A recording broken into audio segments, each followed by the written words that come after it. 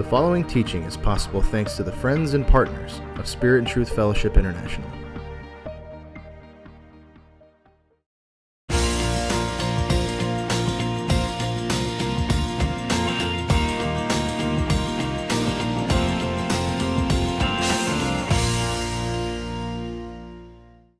Well, welcome to this teaching.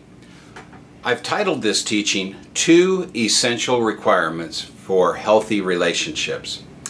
I come from a family that I've mentioned in the past. It's a large family. I've got a number of brothers and sisters. One of the things that was always stressed to me in growing up was that family comes first, that it's probably related to my parents and our strong Irish heritage where we take care of family. But my parents always reminded us that no matter what, family was something that we had to focus on, and we were to never let breakdowns separate us as family members.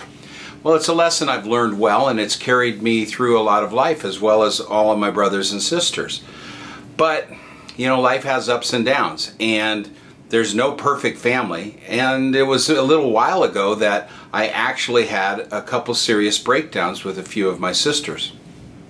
Well, one of the things I absolutely hate in life is relationship breakdowns. I like to get along with everybody, and it's really painful, especially when it involves my family.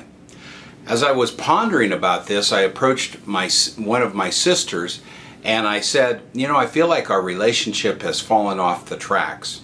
And what I meant by that is I see relationships somewhat like a train, where if I'm in a relationship with you, say, the two of us are riding together on a train for a while, we come together, and we're on a journey. Now, maybe our ultimate destination may be different, but for a period of time, we walk alongside each other. We ride together on the train. And I had felt like something happened that caused the train to wreck. It's not every train goes perfectly down the straight tracks. There's times where there's curves, there's hills, there's downhills, there's dangers. And I felt like, concerning my relationship with two of my sisters, that the train had fallen off the tracks. I pondered that a little bit, and I think there's a parallel that I can draw here properly, that it's a metaphor we can learn from. I think one of the tracks that a relationship rides on, like the train rides on 2 tracks, well, there's 2 tracks for relationships, and one of those tracks is the track of truth. Now, if you think about that, the more truth that you have in a relationship with another person, the deeper the relationship is. I feel that when someone really truly knows who I am, then there's a greater closeness. Whereas if it's a superficial relationship, why does it feel that way? Because I don't really know the other person, and they don't really know me. They don't have a full picture of the truth concerning each other. You know, me towards them, them towards me. Also think about, you know, how can you have a really good relationship with someone if they're not truthful, if they lie to you, if they are portraying themselves to be someone different than who they are? So I think truth is an absolutely fundamental requirement. It's a track that's necessary, essential for a healthy relationship. And that's truth concerning our perception.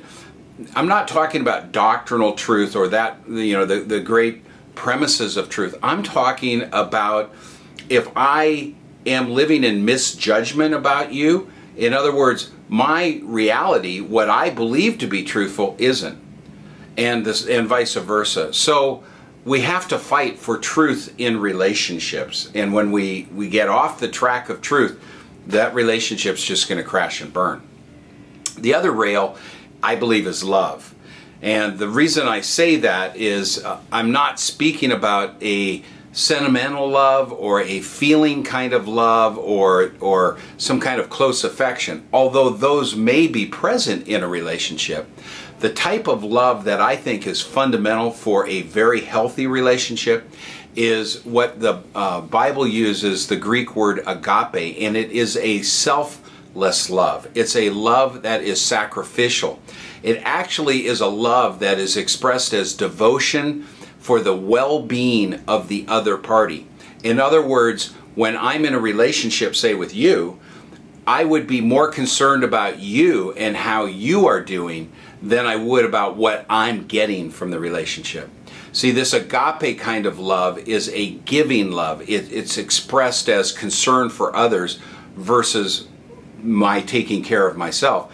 And I think that sometimes people get off the rails, so to speak, their relationship crashes like a train wreck when their love focus is on how the other person makes them feel. You know, like how my wife or my girlfriend would make me feel. Well, that's not the kind of love that's fundamental to a healthy relationship. It's this self-sacrificial love that allows us, that stimulates us, that motivates us to forgive, even when forgiveness isn't earned or deserved. It also allows me to have compassion because I can put myself in the shoes of the other person. I can view the world from how they have seen it. I can have empathy, kindness.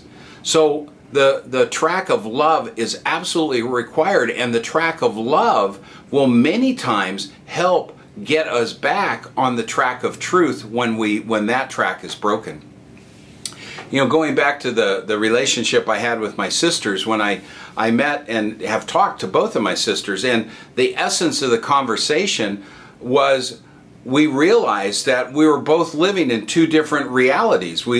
My perception of what was true was different from theirs, which means either both of us were wrong or one or the other was wrong, but we couldn't both be right if there's disparity there.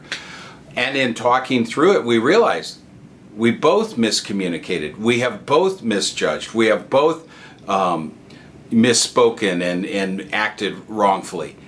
And that was because we were committed on the track of love to get the truth track back in order.